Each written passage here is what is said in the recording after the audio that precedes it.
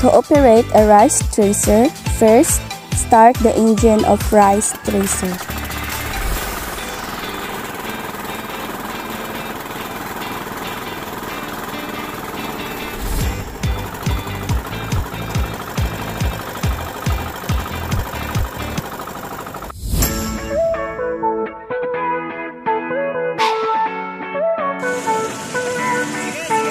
Feed the harvest crop to the threshing cylinder, pressing the grain out of the air head.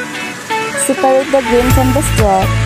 The straw is carried by a set of workers to the rear of the machine, allowing any grain and chaff still in the straw to fall below.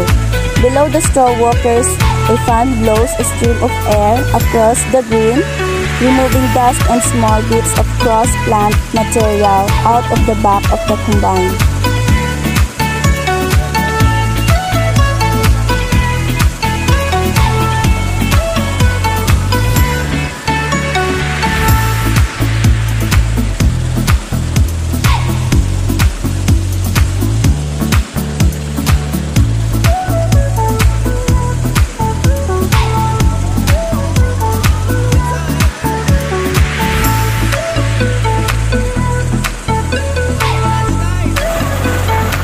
The grain, either coming through the concave or the workers, needs a set of sieves mounted on assembly called a shoe, which is shaken mechanically.